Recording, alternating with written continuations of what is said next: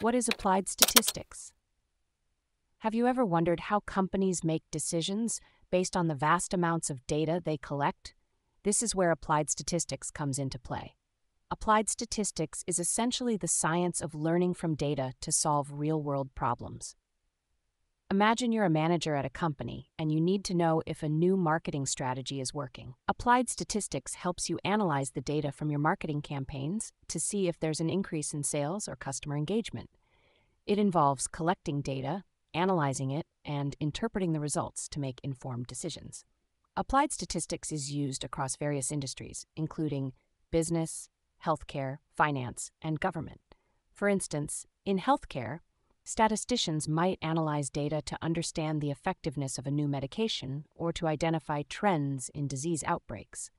In business, they could use data to optimize production processes or to predict market trends. Statisticians who work in applied statistics decide what data they need to collect, how to collect it, and then use statistical tools and software to analyze and interpret the data. This process helps organizations increase efficiency and profitability. For example, companies that use data-driven marketing strategies have seen up to 20% increases in revenue and 30% decreases in spending. Applied statistics is different from pure statistics because it focuses on practical applications rather than just the mathematical aspects.